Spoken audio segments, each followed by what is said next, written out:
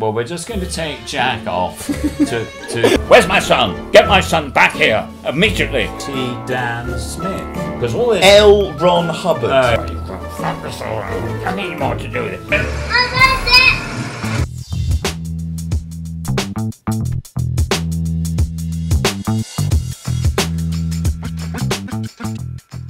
I was just thinking, you've certainly got me into some weird places in our lives together.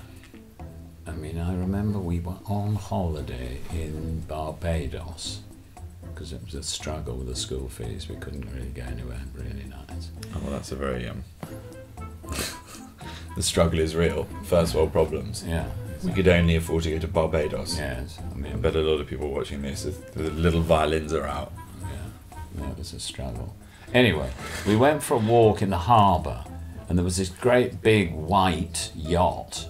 Huge, you know, not yacht with the masts, but, you know, like a boat yacht. Yeah, super yacht. Yeah, super. Sort of thing that dress shop man would have, you know, Sir Philip Green. Sir Philip Green.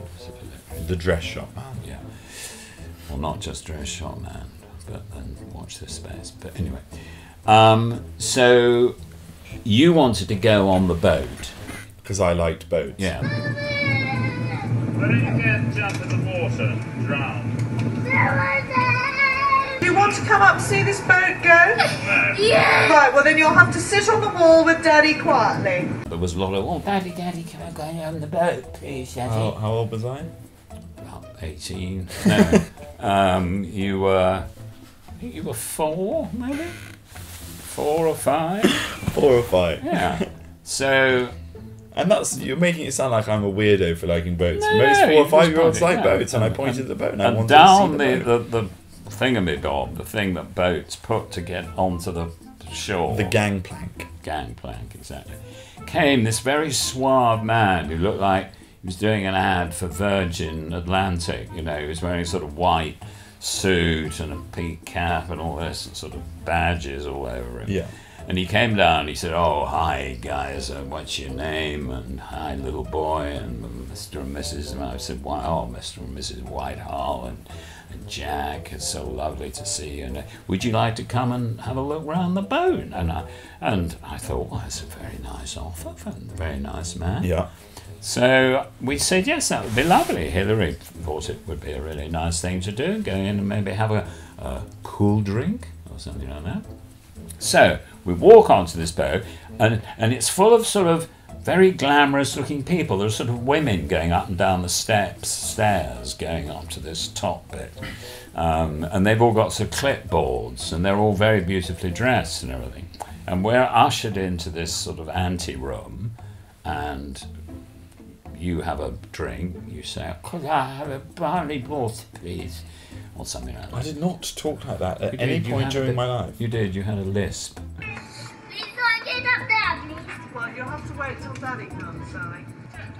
Jack! Okay, I did actually have a lisp for a bit, but Tiny lisp. a little lisp. It was caused by all your teeth came out like that. And then the minute we had them fixed, and that wasn't a cheap operation, I can tell you.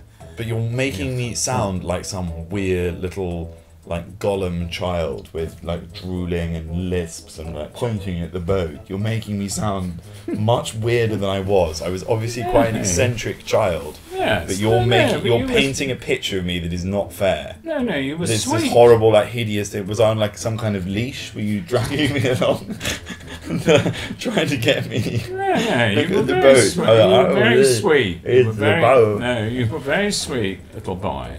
And anyway, so we're now in this sort of ante-room. This room, and then one of the ladies. and I've got a drink. Was I able to Yes. drink the drink? I presumably had to have a straw, No. and you'd tape the cup to my hands. No, so that I could have it there. That's not what I was saying. You Or were, was there space to get the straw into the visor of the helmet that I was wearing at the time? so, one of these glamorous ladies came in and gave you biscuits and stuff, Yeah. you know, and drinks and all that. And then another woman came in and asked whether we'd like to look round the boat. And I said, yes, that'd be lovely. And they said, well, we're just going to take Jack off to find some toys and stuff. Because we got a room where they had lots of toys and also television. And he could watch some movies or whatever. Sort of like a pen almost, they would put me in with the toys. They just took you off. You were very excited to go with them. These two very glamorous women. They took me off and I was They took you off. And presumably none of the toys could have anything too small in case I tried to. So they took you off to this room, and then Mummy and I finished our tea. And then the man said, would you like to have a tour around the boat? Yeah. And so we went for a little sort of mini tour around the boat. And then we got to the very top of the stairs, and there was a huge sculpture of this man. And I said to the woman, oh yes, that man up there, who is he again? And she said, oh, he's you'll see his name's down there, T. Dan Smith. And I said, that name rings a bell. But I just recognised the face on this sculpture.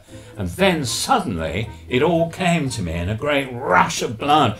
People going up and down the stairs, clipboards, people in uniforms. This was the Scientology boat. And then I thought of you, because all this... L. Ron Hubbard. Oh, yeah, not that's right. T. Dan Okay, Smith. L. Ron Hubbard. L. Ron Hubbard. Yeah, L. Ron Hubbard. And I realised T. then, Dan Smith. just to show all this idea that I was horrible and you were deformed and all that, I suddenly realised, where is my Jack? Where is my baby?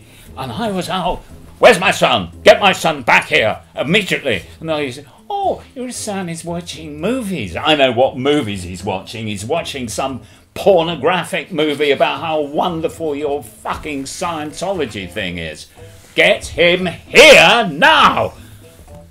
Got you, but you came back. Oh, Dad, hey, you guys. I was watching a nice film in there about all these people doing Scientology. I said, right, off the boat.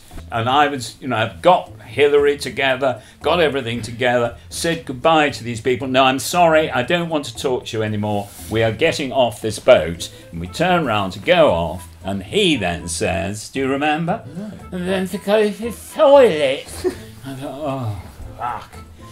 So the girl said, oh, we can take him to a restroom. Jack, come with me, and you can go to a... So he then went off to have a poo or a piss or whatever you were doing. The way you painted me, presumably I didn't even need the restroom because I was probably in diapers, adult diapers. No. Like, just like I'm like Ruprecht in Dirty Rotten Scoundrels. I need to go to the toilet and then I just go there. No, it was nothing like that. So they took you off, at which point we had that embarrassing moment when if you have an argument with somebody and you say, well, you've got fuck this all, nothing more to do with it. And then they say, could you just hang on a minute, Michael, because that door's locked. We're going to have to unlock it for you. And you then stand there looking at the person that you've just told to go and fuck themselves, saying, oh, well, hey, what are your afternoon plans and all that? Anyway, so it was a terrible mate. Anyway, finally he comes back, having had his whatever he'd had. And then the woman by then thinks she'll have another go and says, are you sure you want to stay? I said, no, we are leaving now. And then the man who met us at the beginning and did all, Mr. and Mrs. Whitehall and Jack, baby Jack, it's so lovely to have you here. He was all very different then. He was, okay, you want to go, you better go. Go on, go. Go on, go. And I said, right, thank you very much. Can't wait to get off this fucking boat. And down we went, and off we went into Barbados. And it was a very, very depressing experience and very weird. Yeah. Very, very weird. Very weird. And I very don't think weird holiday, and we never went back to Barbados. In fact, the following year, we decided to go to Paris so that Daddy could introduce me to my actual father, who worked in the bell tower of Notre Dame.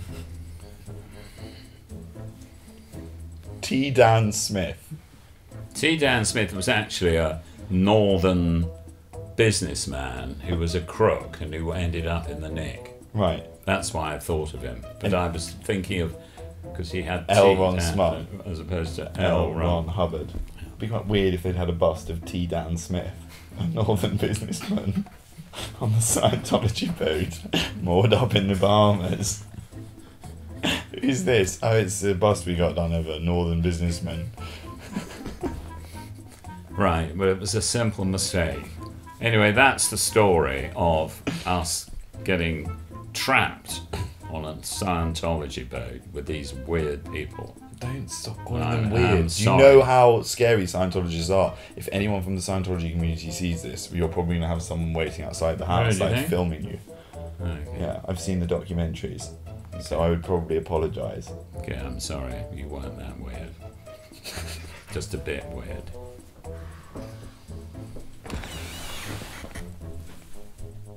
Bye, Mummy. Should we say bye-bye to Mummy?